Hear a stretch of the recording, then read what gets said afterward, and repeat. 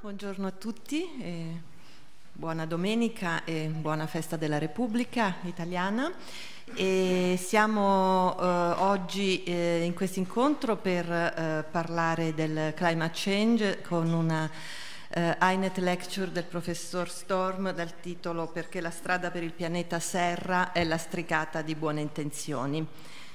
La strada per il pianeta Serra mi sembra un bellissimo titolo con un gioco di parole in italiano che spero che possa essere reso nella traduzione. Presento brevemente il professor Servaas Storm e INET, che è l'organizzatore di questo evento.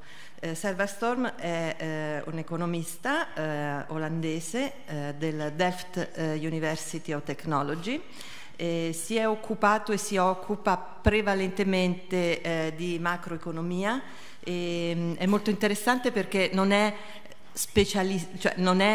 come dire, focalizzato in modo specialistico sul climate change, o almeno non lo è stato, e applica quindi la sua visione elaborata nel corso della sua ricerca scientifica sulla macroeconomia, sul progresso tecnologico, sui temi della distribuzione del reddito, sui temi della finanza pubblica. In Italia è stato molto letto recentemente per un articolo sugli effetti dell'austerity sull'economia italiana, molto letto, ne ho sentito anche molto discutere, poi le questioni dello sviluppo, della crescita per l'appunto e del cambiamento climatico.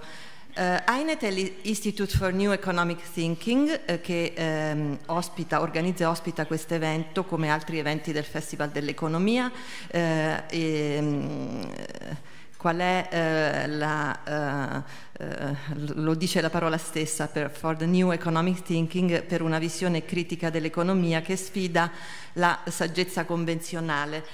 Quindi si propongono delle idee e mi piace molto il loro motto, che è l'economia deve servire l'umanità, cosa di cui spesso nelle lezioni di economia, motto da cui spesso nelle lezioni di economia a mio parere ci allontaniamo. Vengo brevemente al tema di oggi, perché le buone intenzioni.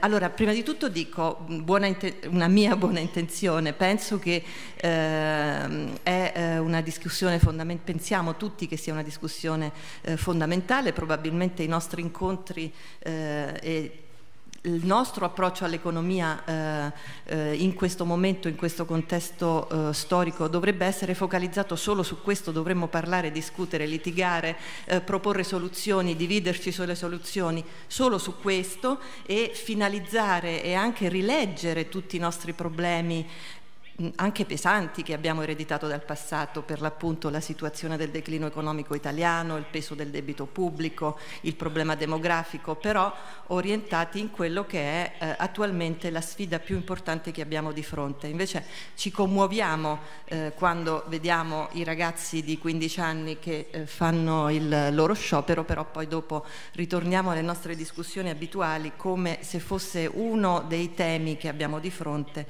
e non quello da cui dipende la nostra sopravvivenza. E soprattutto spesso i discorsi sul cambiamento climatico sono sulla discussione c'è o non c'è, gli stati concordano o non concordano, quindi questioni geopolitiche, e meno si ragiona sugli strumenti dell'economia, sull'impatto sull'economia, su cosa succede in questa finestra di tempo che abbiamo e che, come ci dirà il professor Storm, si sta già chiudendo. E la cosa le cose che cominceremo a imparare oggi sono a che condizioni, cosa dobbiamo pagare, che costo ha affrontare questa grande sfida. È l'obiettivo della COP21 dei 1,5 gradi, 2 gradi di temperatura. Sembra un obiettivo piccolo, ma è un obiettivo che è una rivoluzione per l'economia. c'è una disruption, ci sarebbe una disruption molto forte e importante che mette in discussione il modo la produzione, il consumo, le istituzioni, il consenso, la nostra convivenza, ma dobbiamo affrontarla. L'approccio che sentiremo da Servaas Storm è un approccio che non concede illusioni, anzi lui contesta una visione troppo edulcorata delle sfide che abbiamo di fronte, sostiene che appunto la strada per l'effetto per il pianeta Serra, per il surriscaldamento del pianeta è lastricata di buone intenzioni. Se le buone intenzioni, il motto è che la strada per l'inferno è lastricata di buone intenzioni e che quella ambientale è una sfida che comporta una rivoluzione e, come diceva qualcuno, la rivoluzione non è un pranzo di gala. Ci spiegherà perché il professor Storm, a cui cedo la parola.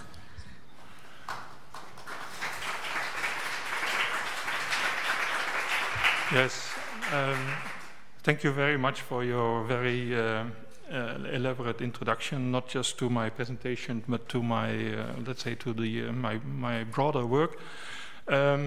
I'm very happy to be here. I'm very grateful to the Institute for Economic Thinking and the Trento Festival for inviting me.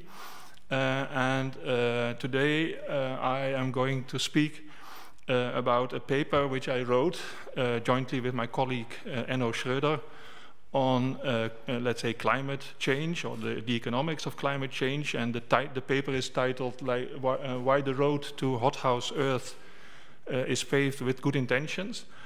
And the presentation has a twist because in addition to speaking about, or to give, in addition to what I see as my take on the state of the climate and the climate economics, I'm also going to talk about more the economic, structural side of it, and maybe the political side of it, that is climate change policies in especially the OECD economies which are growing more and more polarized, and I call those polarized economies dual economies. Yeah, I'll come to that at the end of my talk. Now, to start off the talk, I first want to sort of tell a story. That is also because I heard that the young scholars of INET have been working on trying to use popular literature in their work or their presentations. And since my name was mentioned there, I think I have to sort of try and do justice to that reputation. So I will not talk about the Hunger Games. I want to refer to another book, a very recent book by an American novelist called Nathan Hill, and the book is called The Nix. It's an enormously thick, fat book, and I will not speak about the book itself. I just want to highlight the title, The Nix. The Nix is N-I-X. It is supposed to be a Norwegian mythical figure, actually sort of a ghost, and that ghost can take different shapes. And what the ghost does is sort of, it tricks people, it seduces people to do things which are wrong. And one of the forms, one of the shapes this Nix takes is the shape of a very beautiful and powerful horse. And one day a Norwegian boy goes to the sea, to the cliffs, and he meets this horse, a horse. He doesn't know that it is a Nix, but he thinks it's the most beautiful horse in the world. And the horse is very friendly and basically invites him to jump on and ride. And the boy is very anxious and reluctant, and he doesn't want to. I mean, he's fearful. He thinks what to do, but he does it. And then the horse starts to very smoothly, gently walk a little bit faster, and the boy gets courage, and he becomes more confident, and the horse goes faster and even faster. And at some point, this young man becomes utterly excited, and he thinks that he is actually riding the best possible horse, and he must be the best possible rider in the world. I mean, he's sort of the master rider, master of the universe. And right at that point, when he thinks two things, that is, he is in control, and he is really doing something excessively superior to what other people do, right at that point, when he becomes arrogant and so on, the horse jumps off the cliff and the boy dies. Yeah? So what is the story, what has the story to do with the talk today? I think two things, so the two things I mentioned, that is this notion that we are in control. We're talking about climate change, and there is a very fundamental issue of being in control of climate processes, of environmental processes in general. And I think we have a sort of false consciousness, a sort of fake idea that we are in control. Yeah, we can actually sort of let the temperature go up by 1 or 2 or maybe 3 degrees and still be in charge. That is one sort of thing which corresponds to that story. And the other part is sadly the fact that the story didn't end well.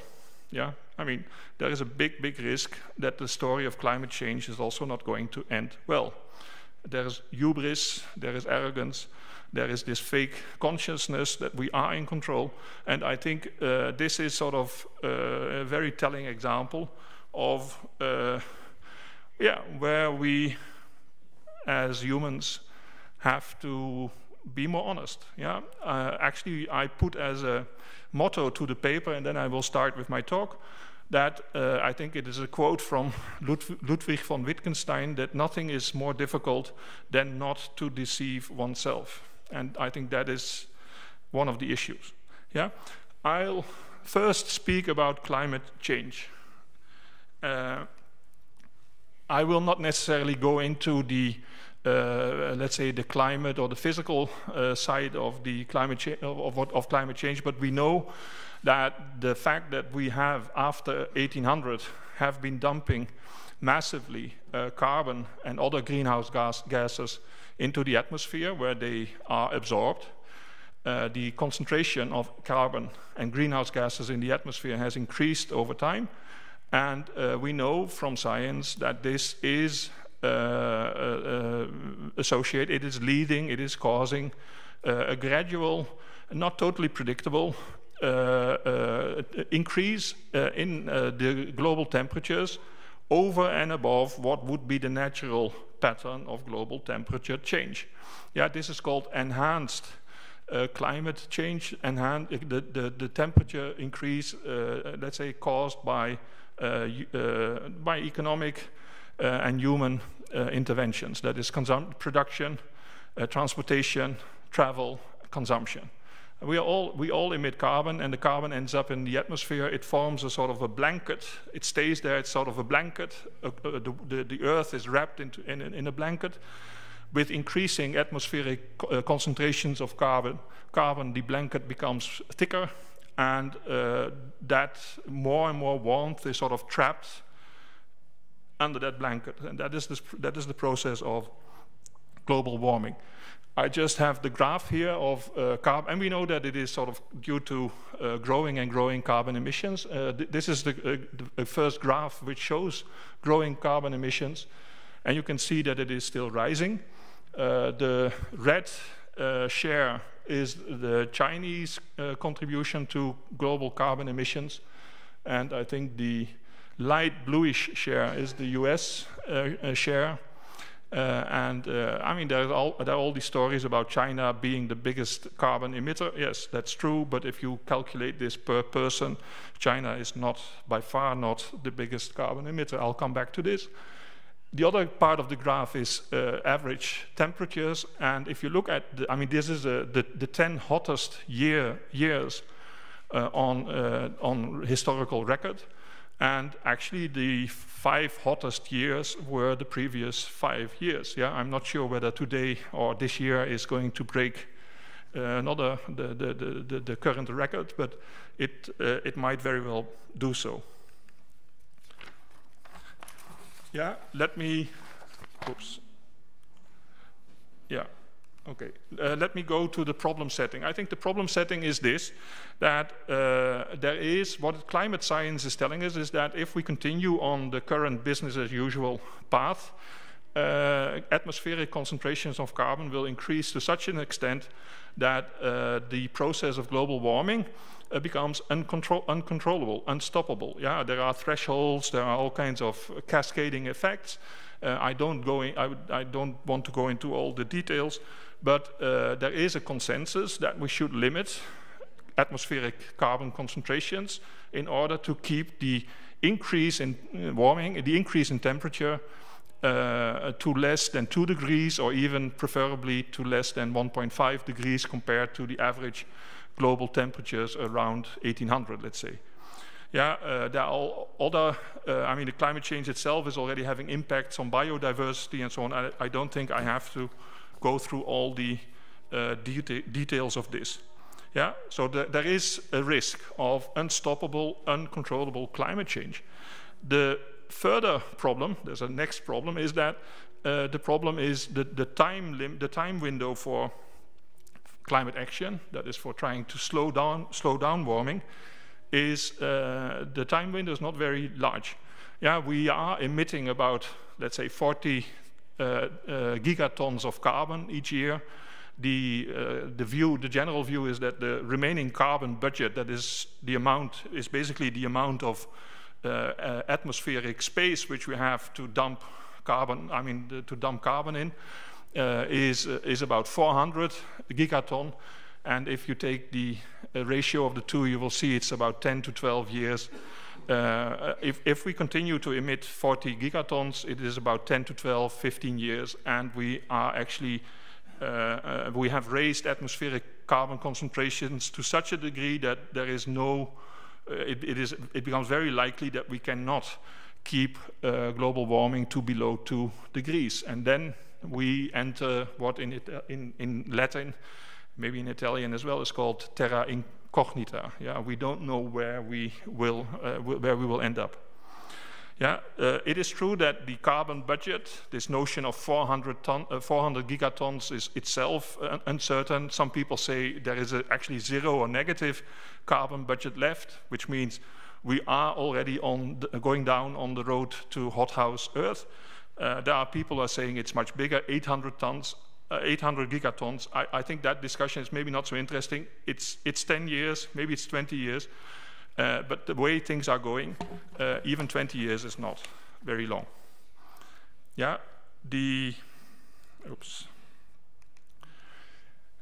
So we have climate change, we have a time limit, and then in addition we have a very interesting and also problematic difference of views.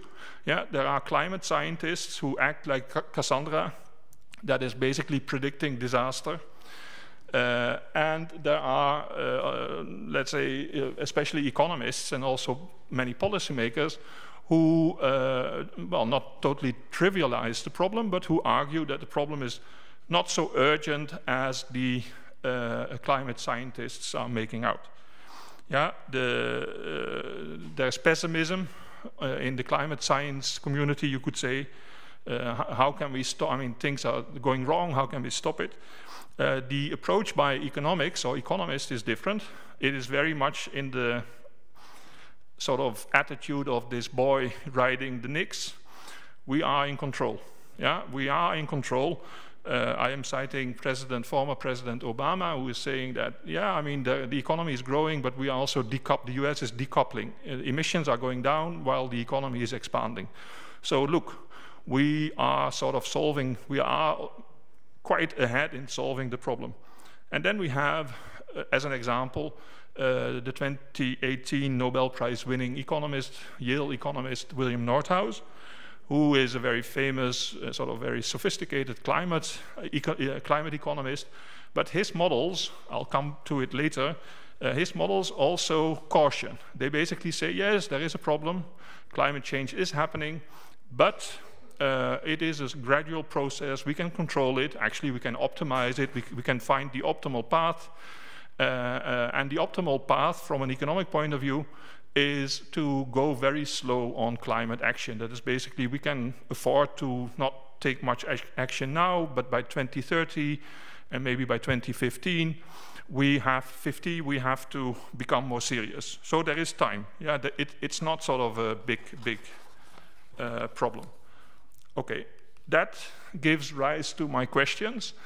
We had all the climate conferences, we have all good intentions with the Paris Agreement. Some governments are renegotiating on their good intentions, so they're basically saying we are going to withdraw from the Paris. But anyway, there are good intentions. But then the questions are, okay, what has been accomplished so far? That's the first one. The second one is what will be needed if we want to keep warming down to less than 1.5 or 2 degrees. The third question is, can we do it? Is it very costly, or is it technically not feasible?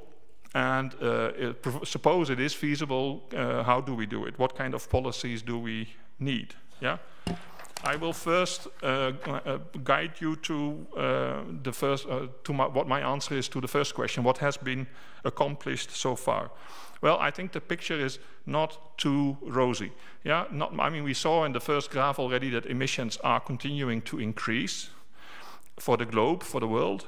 And if you look at the changes in emissions over time in a more detailed manner, and you can do that using the so-called Kaya identity, then it makes a more nuanced or a clearer picture becomes comes out of that. Now, the Kaya identity, I will not go through the exact equation, but the Kaya identity is actually saying that global emission, the change in global emissions can be decomposed into, let's say, what we can call a scale factor. That is the population, how big, I mean, more people means more economic production, means more emissions. Then income per person, there's also a scale factor. That is, the richer we are, the more we consume, the more we use and consume carbon-intensive goods, so the more will be emissions. So the two, population and GDP per person, concern scale. And then the other two factors, that is emissions per unit of energy, that is carbon intensity of energy supply, and energy per unit of GDP, which is sort of the energy intensity of the economy, of income. Those two factors have to do with technology. Yeah, I mean, there is so we have scale and we have technology. Now let us look at what has been achieved so far. And okay, we have a detailed table. I will not go through all the numbers, but you can see that throughout the period 1971 to 2015, global emissions, total global emissions, have been growing at 1.9% per year. The numbers are average annual growth rates. Yeah, the main driver of global emissions is the scale factor, that is population growth, one, and growth of the economy, that is growth of real per capita income. Taken together, the scale factor would have, on its own, would have led to an emission growth of 3.4%. Yeah, much higher than what it actually was, but this is like the push which comes out of the growth of the economy, you could say. Then the scale factor growth is offset partly by technology, especially by improvements, by reductions in energy intensity per unit of GDP. So the world has become more efficient in terms of using energy and creating income per unit of energy. And you can also see there is a very small, minus 0.5, there's a very small reduction in the carbon intensity of energy supply. So, okay, there is also a little bit of decarbonization, but it's not very strong. The table also gives information for the OECD and for China. You can see that total emissions in the OECD are also growing, still growing. Yeah, it's not that emissions are declining. The emission growth in China is 5.73% per year for a period of 40 so many years, and that is quite a big number. It is mostly driven, I mean, if you look at China especially, you can see that it is mostly driven by the scale factor, that is economic growth. And China has done a remarkable job, you could say, in improving over time the energy efficiency of production. That is, the energy intensity per unit of GDP has come down by almost 4% per year, which is much higher than what the OECD countries managed to achieve. Okay, low-hanging fruit and so on, China could do it, but they do it. The problem is carbon intensity is not coming down, and the scale. I mean, the Chinese economy is growing enormously. Yeah? Now, this suggests that the decoupling, or let's say the decarbonization is not happening in a strong enough way. Decoupling is not so clear. These are average numbers, so we can also look at country numbers, country-specific patterns, and we can ask the question, has there been decoupling? Yeah, the question could be, is Obama correct in assuming that there is some evidence of, however recent, of decoupling? Now, to do so, we make a distinction between two kinds. We measure carbon emissions in two ways. One is production-based carbon emissions, and the other one is consumption-based carbon emissions. And the difference is sort of very straightforward. Production-based is all the emissions happening in Italy, within the borders of Italy, in a particular year. And consumption-based emissions are all the emissions associated with average consumption levels in Italy, that is with the goods produced and consumed, and that includes many goods which are not produced within Italy, but which are exported from China or whichever country. Yeah, so the difference is that if a country, let's say some countries, I'll go to the next slide, let's say in general it is true that richer countries have outsourced industrial production to China and other Asian countries on a massive scale, and not outsourcing industrial manufacturing production is not just outsourcing jobs, it is also outsourcing carbon emissions. So the carbon emissions are happening in China and not in Italy or the US. Yeah, so what happens is for the rich countries, the consumption-based emissions, which is emissions associated with standards of living, tend to be higher than production-based emissions. We have cleaned our economy by basically shifting carbon-intensive production to other places. Yeah, and the reverse, the other vice versa, the reverse holds true for developing countries like China and India. Their production-based emissions tend to be much higher. I have a table to illustrate this. The first column gives the difference between consumption-based emissions and production-based emissions in the year 2011. And you can see that it is quite, like for Germany, which is known to be very pro-green and so on, the consumption-based emissions are nevertheless are 11% higher than production-based emissions. Yeah, and for the UK it's huge. For Italy it's also huge. And China, India, and South Africa have a minus sign, which means production-based emissions are higher than the consumption-based emissions. The second column is just there for a little bit of is there for purposes of a reality check. That is, it is basically the consumption-based carbon emissions in different countries per person. I forgot to put per capita or per person, but it is per person compared to average per capita CO2 emissions in the US. And what you can see is that in most, let's say in most European countries, per capita carbon emissions are about 50% of US carbon emissions. And if you compare it to India and China, you can see India is really almost pathetic, like 8% of US emissions per person. And in China, it's about 28%. Yeah, so per person, we have a huge difference here. And it also made me think that if the US could manage, without sort of really losing in terms of quality of lifestyle or whatever, to reduce its emissions down to the level of the EU, that would already save a lot of carbon. But anyway, that is a specific issue. Yeah. So what is the evidence? So we talk about decoupling and production-based emissions and carbon-based emissions. People who want to know more about it can go to the paper, which is an INET working paper, number 84. It's available on the INET website. It basically presents an econometric investigation of what is called the carbon Kuznets curve, based on input-output data.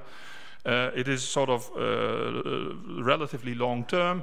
It has many, I mean, it has all these different industries, and we also use 4 different good sources on input. It's not just one input-output source. We have multiple sources, and we estimated.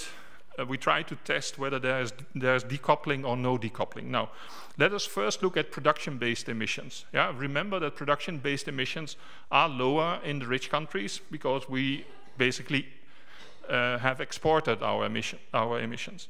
Now, if we use production-based data on emissions and data on per capita income, we find with a sample for 40 countries for 1995 up to 2011, and actually we have updated the analysis to 2015, and there is not much of a difference. We find that there is decoupling. So yes, once incomes increase, but then at some point there's a turning point, and with higher incomes, emissions per person go down. But the trouble is that the turning point is reached only at very high levels of income. Let's say $56,000, but that is in 2005 prices. And it basically means that the turning point is useless for purposes of thinking about climate action or climate policy, because if we let economies grow and reach that turning point, we will definitely go beyond the available carbon budget, and we are definitely going down much higher warming than 2 degrees. Yeah, the numbers are given here. I don't go into the specifics, but it is like there is a turning point, yes, but for all practical purposes, it is not very useful. Now, if we go to consumption-based emissions, the story is really different, and I think consumption-based emissions are more relevant. That is standards of living. This is what we actually use and consume, including all the goods produced in China, with all the emissions happening in China. I mean, we are buying those goods. Then what we find is there's no decoupling at all. Yeah, it's just a linear, I mean, higher income means per capita means higher emissions per capita, and this goes on into infinity, it seems. Yeah, there is simply no evidence of decoupling, which means that if we take seriously consumption-based emissions, it turns out that Obama is wrong, but it's not good. It's not good news. What it means is, as I wrote in bigger letters, is that yes, I mean, we have to change. We have to do things differently. The future has to be different. We cannot sort of say, okay, let's continue with current patterns. There has to be something drastically happening. Permit me to say one more thing about the scale effect and why the consumption-based emissions are not decoupling. I mean, I think we all recognize this pattern. I mean, I'm old enough, if I go back to when I was young, I think most people were buying most families were buying their first television set. It was not a set, it was just a very black and white thing. And everyone is very happy with that thing. Now, and I think it is very clear that over time, the energy efficiency of television screens has become much better, much higher. I mean, at the same time, I think we had a television screen which was maybe 40 by 40 centimeters or something, and now people have flat screens almost which could be used in a cinema. And it's not just that they have one, I mean, like this, and it's not that they have one flat screen in their home. Actually, they have decorated all the, I mean, the kitchen has a flat screen, all the children's rooms have flat. I mean, I don't have a television, to be honest. If I walk my dog in the evening, I can watch all shows, the news with subtitles, just by looking at through the windows of my neighbors. Yeah, it's like. Now, this is the scale effect. Yeah, this is so the television set has become more energy efficient, but everything has become bigger. We go for electric cars. Fine, I mean, that is probably saving some emissions, but I have not seen a small Fiat Panda electric car. I only see huge electric cars. Maybe maybe the weight is sort of, the material is also good, but anyway, it's like the scale effect overrides any gains we are making in efficiency and carbon intensity. And I think that is a very, very important point. Yeah, so the future has to be different. Now, we also, in the paper, we also look at the future, and I think I would defend that we take a very, very optimistic view of the future. That is, we use the Gaia identity, we take for as given, we say, okay, let's suppose we want to keep global emissions to a level which is still compatible with 2 degrees, not 1.5, so it's 2 degrees, and so we know what the emission reduction target is. Then we make very optimistic technological assumptions like the increase in energy, or the decrease in energy intensity is 2.7%, let's say, which is double what has been achieved so far. And for decarbonization, we basically assume there's aggressive decarbonization at a rate of 3.7%, while in reality the rate was 0.15%. Yeah, so this is like a very, very optimistic scenario. There is no reason to assume that this will happen, but the International Energy Agency and the OECD have scenarios in which they make these assumptions.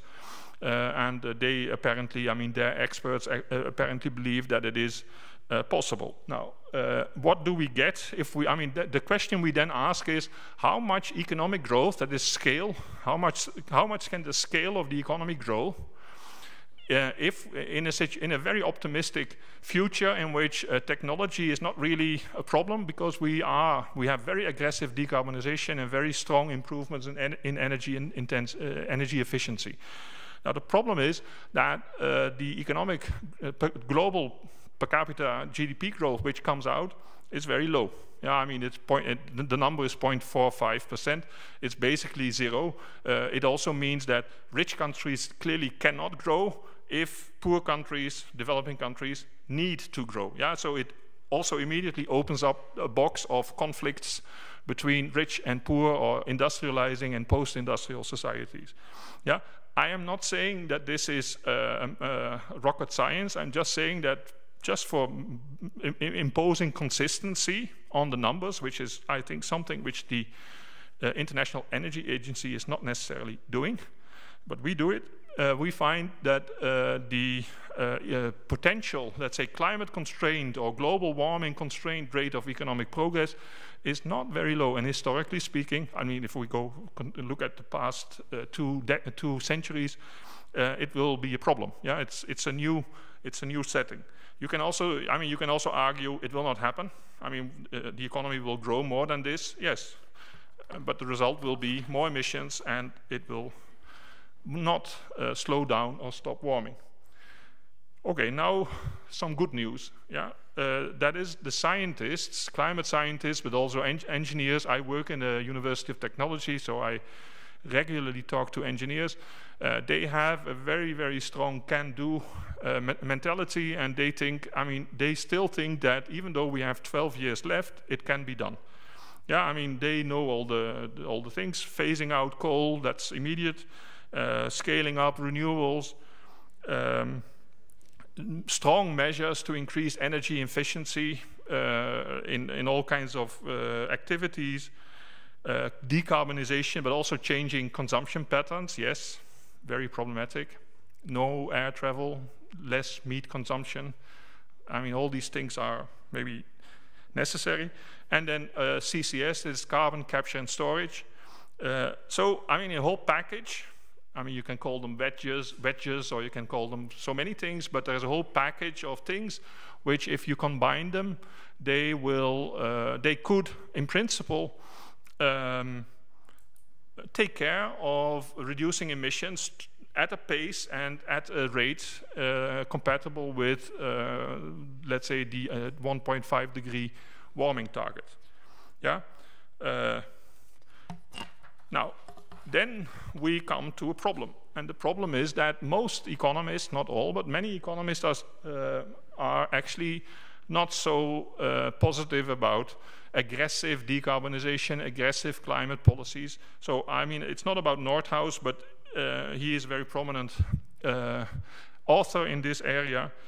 And he's basically saying that from an economics point of view, aggressive climate action, decarbonization, is not socially or economically optimal. And the argument is basically that the argument, I've summarized this argument in 4 points. It's basically we need to invest in higher cost energy sources and all kinds of adjustments. These extra investments need to be financed. That requires, in his thinking, extra savings. The extra savings reduce reduce consumption today. So it's basically like we have to invest for a better future, and we are paying this out of our pockets by reducing consumption. So there's a welfare cost to it. These savings, then the argument goes, are not very well used because we can also invest them in other sources. We can grow our economies, we can even maybe put them in the bank and get a higher rate of return. And if we do that, we become richer over time, more wealthy, and the bigger income, the increase in wealth, let's say by 2050, then allows us to pay for climate action, and in relative terms, that is compared to our level of material standards of living, the cost of doing this is relatively small, smaller than when we start to do it today. Yeah, that means that in some, although it looks like intuitively incorrect, and climate scientists are also arguing against it. From the economic point of view, the optimal strategy is to go rather slow on climate action.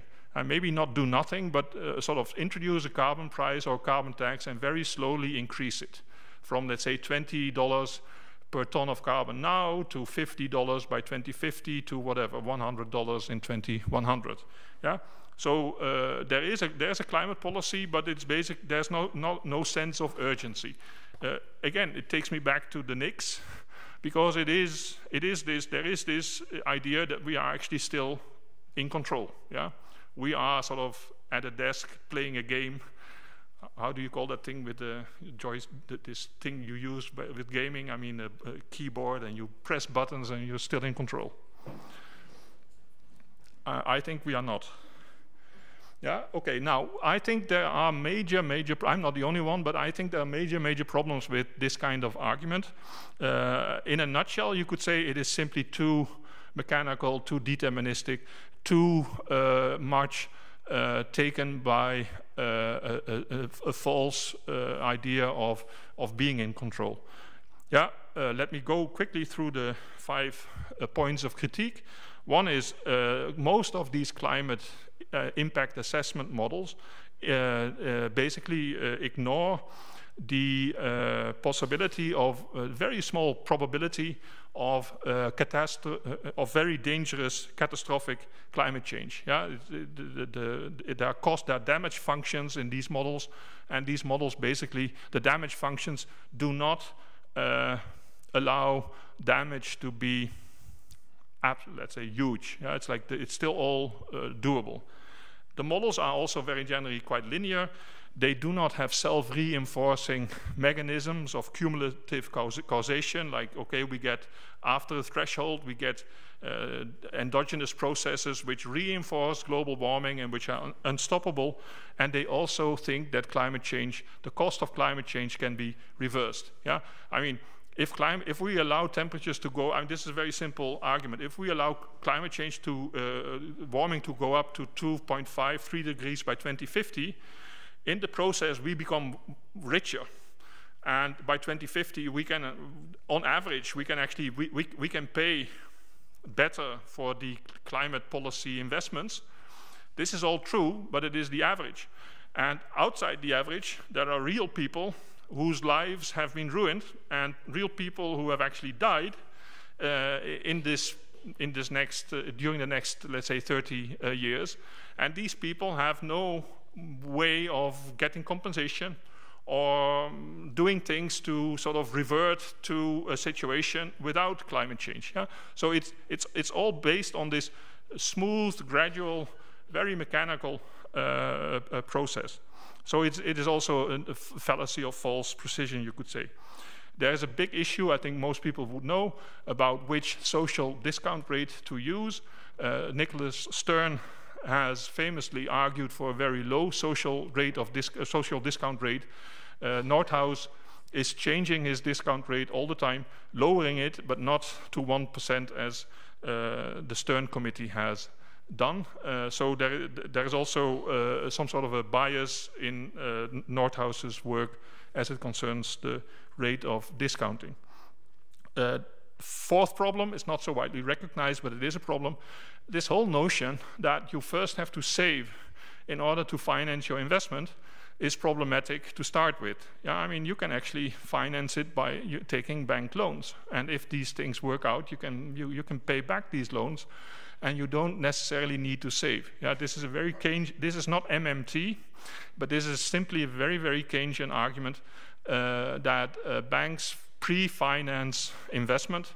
Investment leads to incomes. Incomes create savings, and banks get their money back. Yeah, this is not radical in that sense, but it is something which the model does not allow. And then point 5 is that the model also assumes that all the money we are spending today, all that money is very wisely, prudently, and efficiently spent, which is also something of a problem. Yeah, I mean, I think if you just think of all the cash and all the money which goes into not so productive financial instruments, I think it is sort of fair to say that there is money floating around which actually could be used. The point is we can't get hold of that. Yeah, so that brings me to the next slide. That is also something which I want to emphasize. That is, I think most people would argue that if we try, I mean, the budgetary cost, global budgetary cost of trying to keep warming down to less than 1.5 degrees is not excessive. Yeah, it is about maybe 3%, maybe on the high side 4% of global GDP. That is a lot of money, but I mean, as a percentage of your income, it is not so much. Yeah. And especially it is not so, I mean, this is something which we have to invest and mobilize each and every year. But it is, in my view, clearly a bargain. It's sort of worth it because we can actually prevent potentially disastrous outcomes. Yeah, so this is, let's suppose it's 3%. It would be about $2.25 trillion. Maybe it's a bit more, but that's it. Yeah, and then the question is, can we do this? Can we sort of find funding? I just compared this 3% of GDP to actual uses of how we spend our money. Well, there is global military spending, very important. I don't think we can cut it. Actually, it all looks like, I mean, Saudi Arabia needs to have this. I mean, it's very important for them. So there is this thing that it looks like almost necessary expenditure. I mean, we may disagree, but okay, it's quite a lot. Yeah, it's not so useful. It's very I mean, it's also disastrous spending. But anyway, very interestingly, the fossil fuel industry is getting huge amounts of implicit and explicit subsidies, and the number of 5% of GDP, which is $5.8 trillion, is not my whatever radical estimate. This is actually from a very, very solid international institution named IMF. Yeah, so it's their estimate of what the governments are paying implicitly and explicitly, directly, indirectly. Now, there's also tax evasion by big corporations, and because of tax evasion or offshoring, tax havens, governments are missing out on also, let's say, $1.2 trillion a year. This is some sort of an estimate. Yeah, I mean, I just, in the Netherlands, where I come from, there's a big discussion because one of our biggest and most historically sort of prominent corporations is the Royal Dutch Shell. And actually, it turns out that Royal Dutch Shell, even though it has its base in the Netherlands, is paying €0 of profit or corporate tax in the Netherlands. I mean, they are paying taxes elsewhere. They stick to the legal loopholes, or they say legal rules. But they, for the Dutch, I mean, it's like zero. They are not paying any profits, tax on their profits. So that brings me to some sort of a summary, intermediate summary. That is, I think we see that if we take even in a highly techno-optimistic scenario, green growth is sort of hardly possible.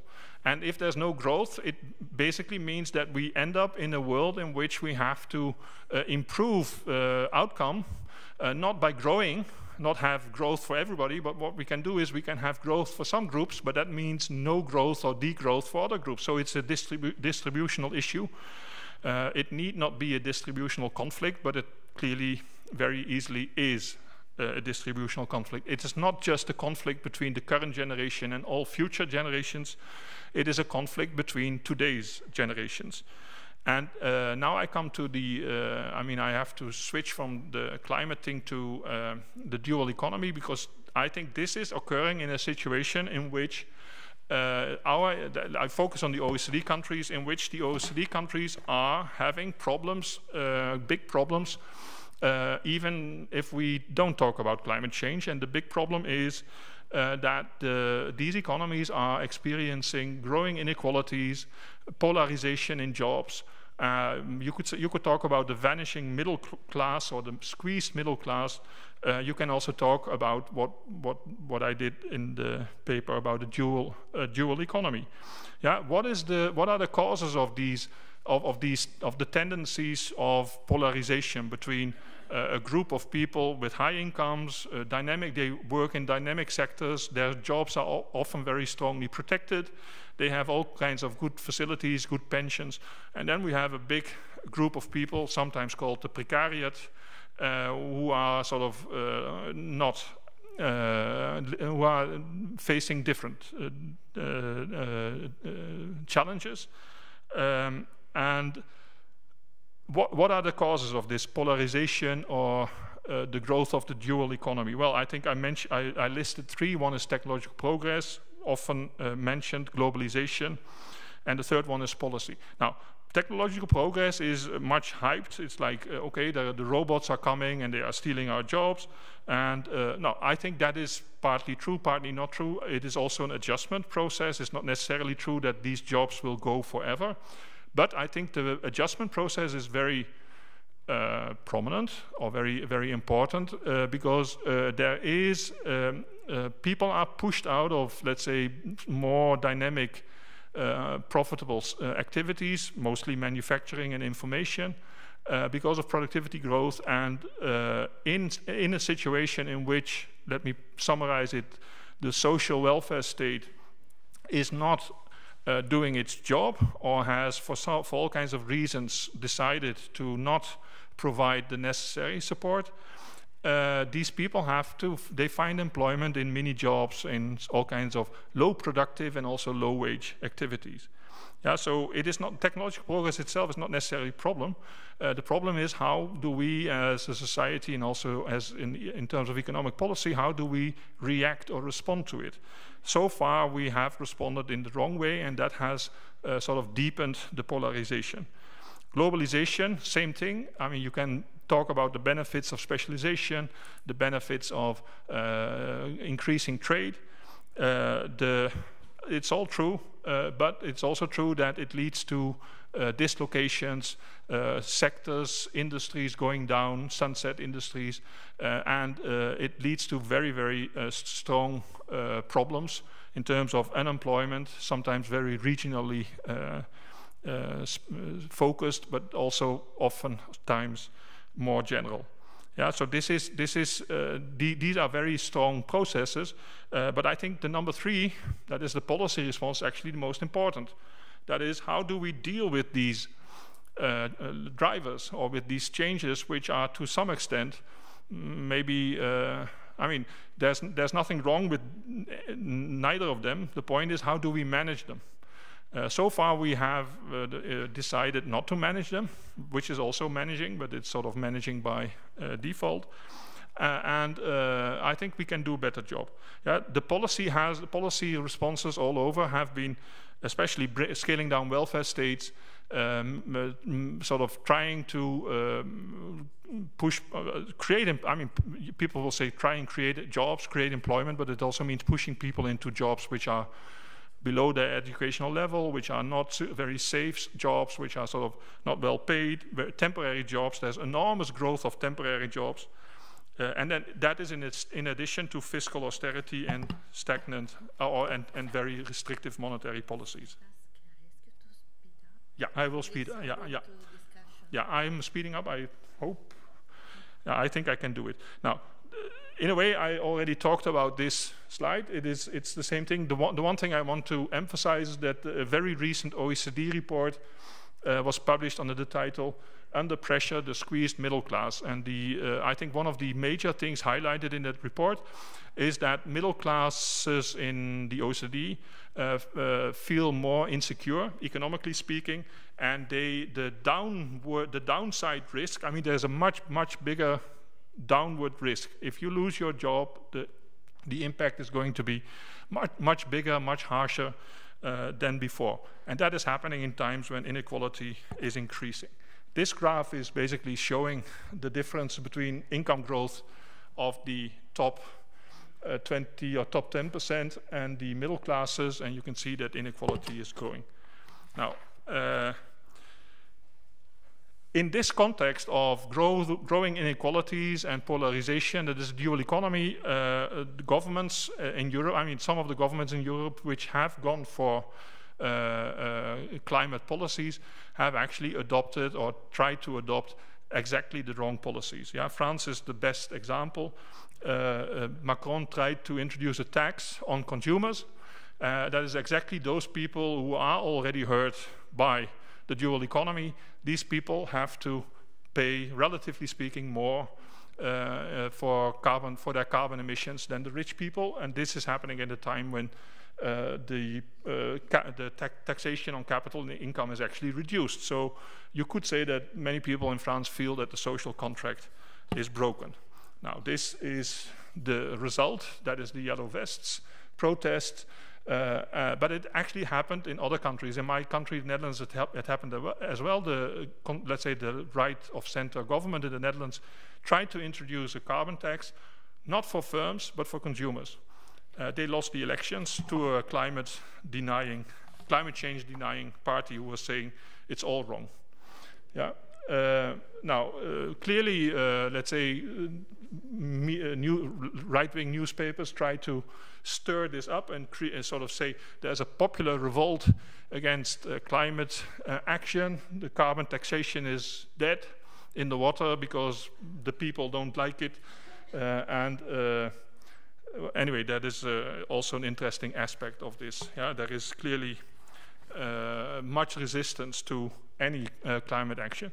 Now, this is a list. I will not go through the list, but there's a list of, it's not just the Yellow Vest protest in France. It happens in the US.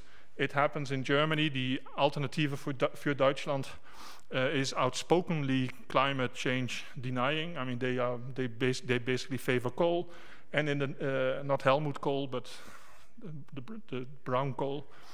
And we in the Netherlands, we have the Forum for Democratie, which is a right-wing populist party growing very rapidly, and they also want to get rid of the Paris Agreement. Yeah, so it's all over.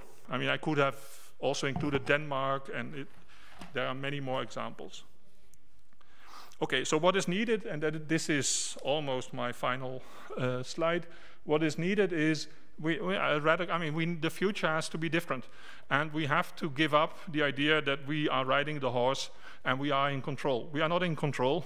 The Earth system is actually hitting back, and it may hit back in ways which we cannot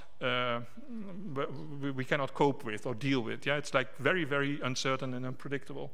So we need drastic action. I made a list basically saying, well, we have to just force, especially corporations, the 100 most polluting transnational companies are responsible for more than 70% of cumulative emissions since 1988.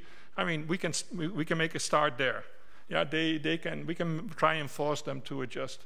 That we don't do via carbon trading. That is clearly not working. We need carbon taxes, but we also need just direct intervention. That is standards and, well, stopping coal and so on. Maybe we need to hold the corporations accountable and liable for what they do. Maybe, I mean, anyway, that's a big issue. We have to stop the environmentally unfriendly subsidies to fossil fuel industries. And then I think what is very important is that we try and devise institutional schemes to mobilize funds, not just for the green transition, or the renewable energy transition, but also to compensate the losers, the people who are not in the protected dynamic sector. That is, in the dual, we have to take the dual economy into account, and we have to go for welfare state redistribution. Yeah, I mean, otherwise popular support or popular backing for any of these measures will not work. Yeah, we have to. It is not just a technical issue. It's not just an issue of funding.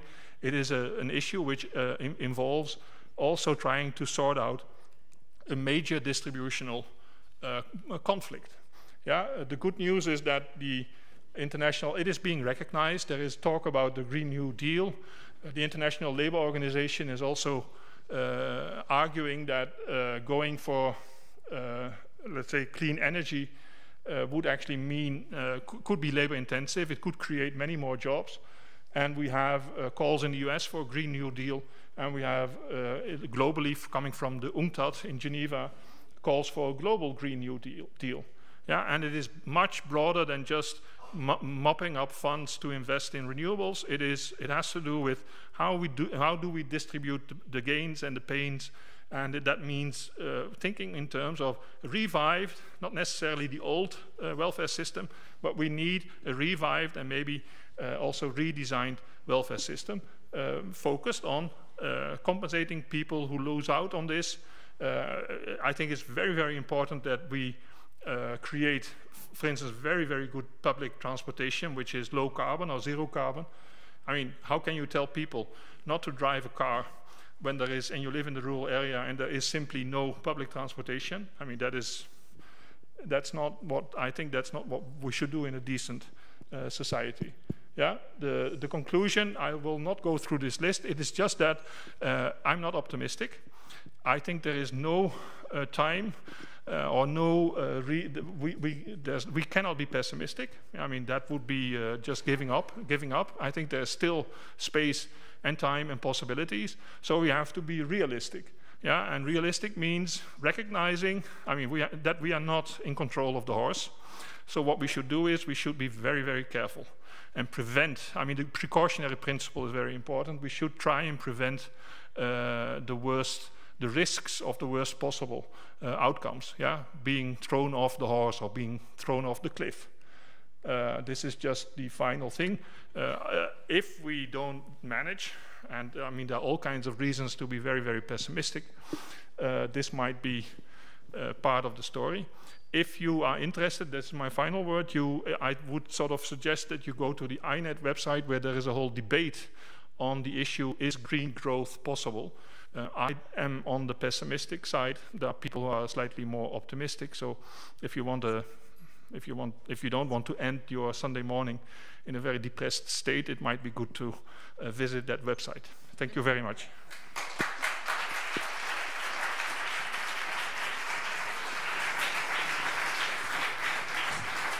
Grazie professor Storm.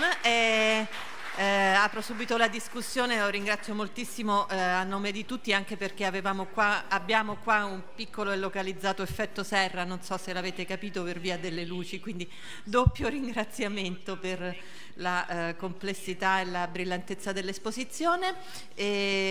Apriamo la discussione, prego. Well, thank you for what I thought was a really eye-opening presentation, Servaas. I do have two small questions. The first, you used the example of France, and you told me, but in fact, I wonder, France is getting something like 75 or 80% of its electricity from nuclear power. True. And I wonder if you've done any counterfactual calculations, assuming that the rest of the world had been less anti-nuclear and more thinking like France, and had switched to nuclear power at the same time and at the same rate that France has, and which of course also implies why the tax on carbon in France by Macron was so stupid, because what they really should have done is subsidize these people who need cars to buy electric cars, because electricity in France is much cleaner than it's anywhere else.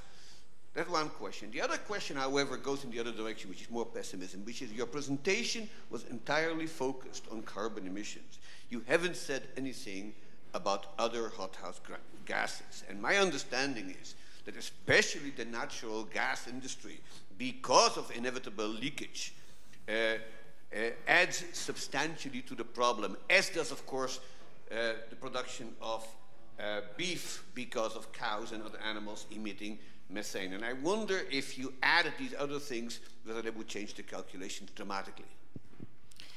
E prenderei un'altra domanda, se c'è, così we'll collect two or three questions. Buongiorno, una domanda in italiano. Sono anch'io pessimista come lei, perché credo per affrontare questo problema sia necessario anche una pace diciamo, sul pianeta Terra, nel senso che con la presenza di tutte queste guerre è quasi impossibile anche frenare certe produzioni. La produzione di armi belliche, per esempio, è una delle più inquinanti, credo, che ci siano. Ecco, vorrei sapere il suo pensiero su questo. Grazie. Ci sono altri? Servaas, I really want to congratulate you. It's fantastic. I think the image that you really want to send everybody on climate change is the boiling frog.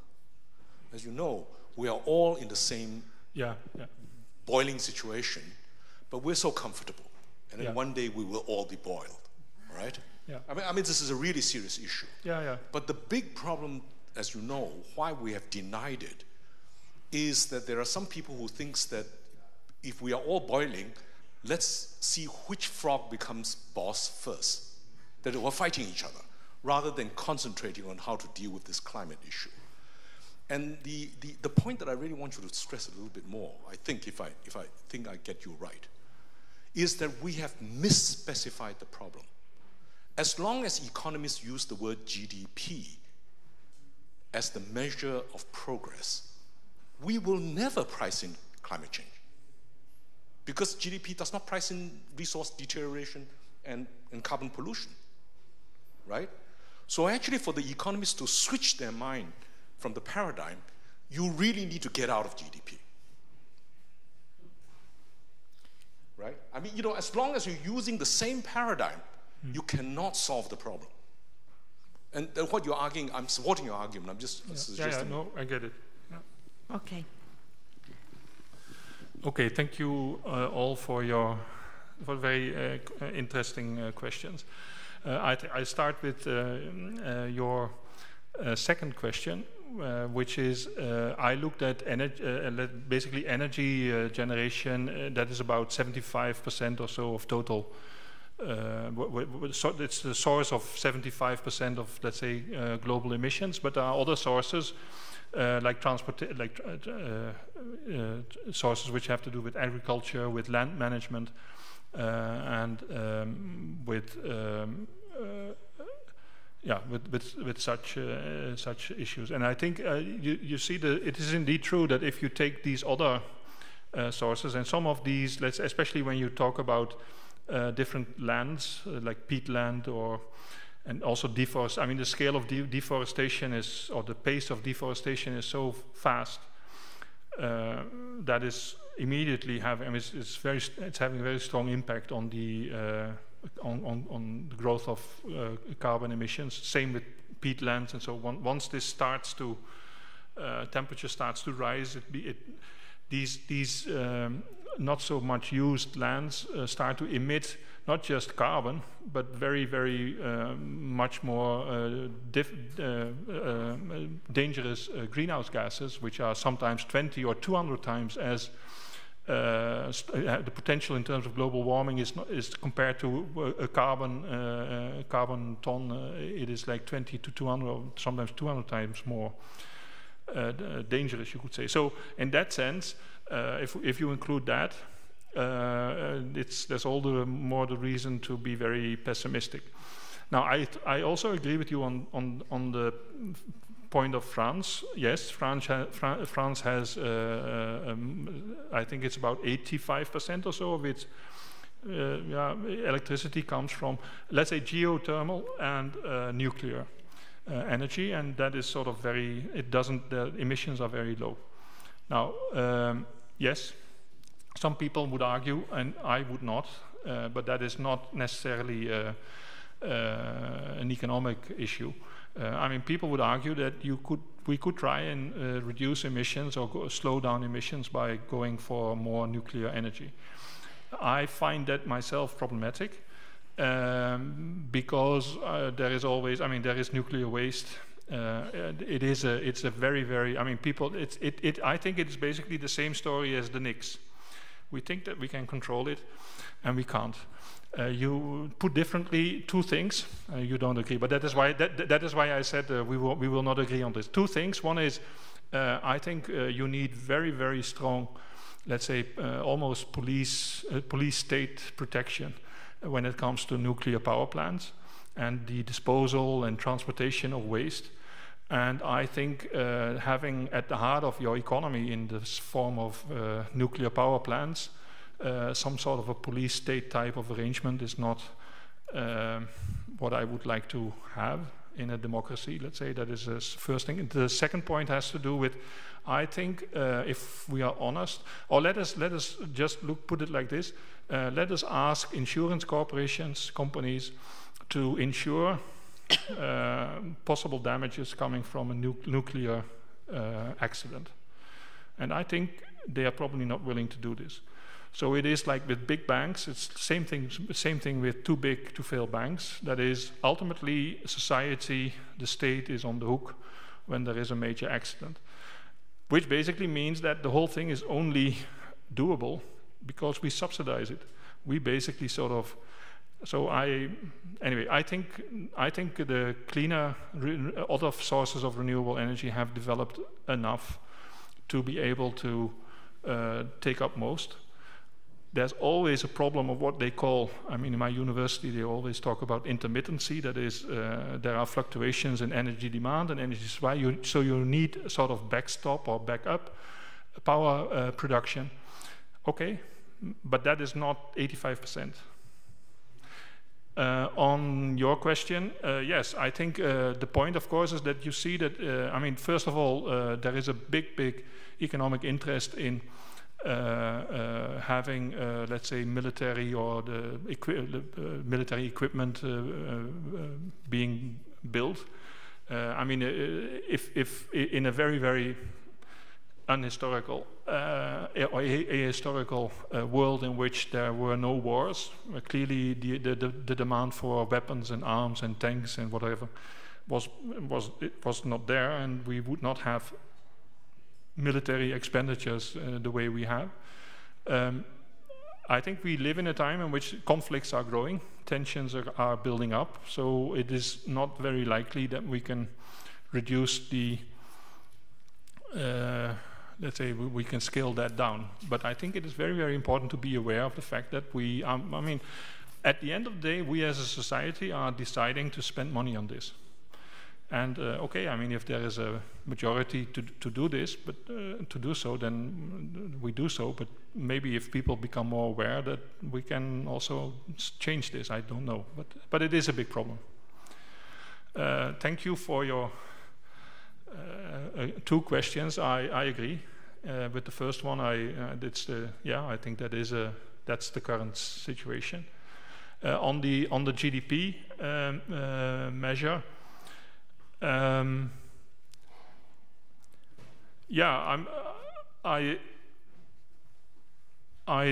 think I would agree, but I'm not so sure whether if we change it, that is going to that is a solution.